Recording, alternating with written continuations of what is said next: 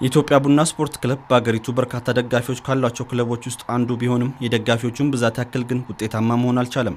በክለቡ ውስጥ ያለው አሰራርና የአደረጃጀት ችግር ደግሞ ለክለቡ ውጤታማ ለመሆን በመክንያትነት ይነሳል። ይህን ችግር ለመቅረፍ በማሰብም ጥር 2010 ዓ.ም ላይ በክለቡ ስራ አመራር ቦርድና በደጋፊ ማህበሩ አነሳሽነት 12 አባላት ያሉት የመፍትሔ አመንጪ ኮሚቴ ተቋቁሞ ወደ ስራ ገብቷል። ይህ ኮሚቴ በዛሬው ዕለት በሂልተን ሆቴል እስካሁን የሰራቸውን ስራዎች ለመገናኛ ብዙሃን ይፋ አድርጓል። ኮሚቴው ወደ ስራ ከገባበት ጊዜ አንስቶም የክለቡ መዋቅር ሊያስተካክሉ የሚችሉ ሁለት ጉዳዮች ላይ ማተኩሩን ገልጿል። ከጥር ወር 2010 ዓ.ም ጀምሮ ስራ ላይ ቆይተናል እና ከዚህ ስራ ቢያንስ ሁለት ዶክመንቶች እንደምናመነጭ መጨረሻ ላይ መግባባት ተደርሷል።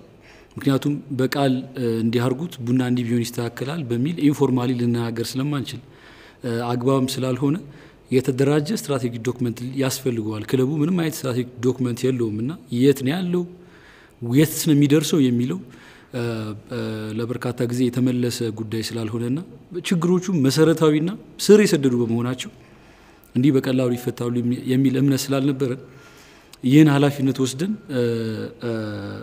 በቋሚነት የምትመለከቱት የክለብ ሞዴል መዋቅሩንና የደጋፊ ልማት ስትራቴጂክ እቅዱን እንዲዘጋጅ ሆኗል ማለት ነው። በተሰራው ጥናት መሰረትም የክለቡ ደጋፊዎች ለክለቡ ከፍተኛ አስተዋጽኦ ቢያደርጉም የአመራርነት ሚና ለማግኘታቸው ለክለቡ መዳከም ምክንያት ነው ተብሏል። ከፍተኛውን ሚና እየተወጣ ያለው ደጋፊው ነው። ወይራስ ወደ ክለቡ የአመራር አካላት ስትመጡ የአመራር ቁልፍ የሚባሉ የአመራር ድርሻው ስትመጡ የጠቅላላ ጉባኤ መዋቅሩንም ሆነ የቦርድ መዋቅሩን ስትመለከቱት ይሄንን ውጤት አይሰጥም፣ ምስሉ ይለያያል። ፓራዶክስ አለ ማለት ነው።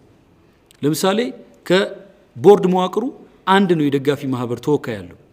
ከጠቅላላ ጉባኤ አባላት 39 አባላት ሲኖሩ ሁለት ነው የክለቡ ደጋፊዎች በጠቅላላ ጉባኤ አባላት ውስጥ ያላቸው ወንበር። ይሄ ፓራዶክስ ነው፣ መሰረታዊ ፓራዶክስ።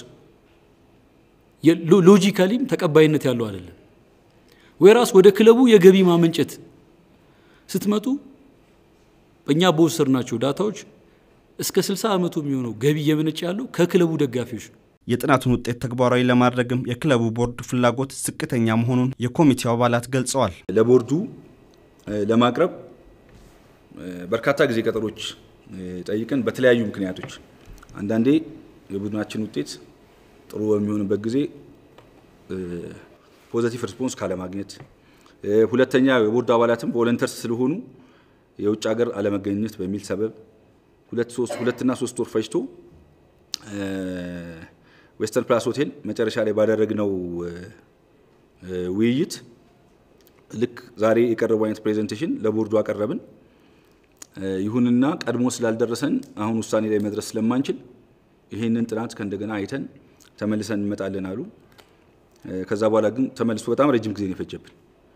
ምክንያቱም ቅድም ያልኳችሁ ሰበቦች ስለነበሩ ይሄ መፍትሔ አፈላላጊ ኮሚቴ ካቀረበው ውሳኔ ሐሳብ ውስጥ በከፊል ተሸርፎ የደጋፊውን አማራጭ ሰጪነት ሚና ለመጨመር የደጋፊው በቦርድ አመራር ላይ ያለው ውክልና ይጨምር የምትለውን በከፊል ብቻ ከመቀበል ውጪ ጥናቱን በደንብ ታይቶ ሐሳብ በሐሳብም አሸንፎ አይደለም አሁን እዚህ ላይ ያለ ነው። ኮሚቴው የተሰጠውን ስራ ማጠናቀቁንና በይፋ ስራ ማቆሙንም ገልጿል።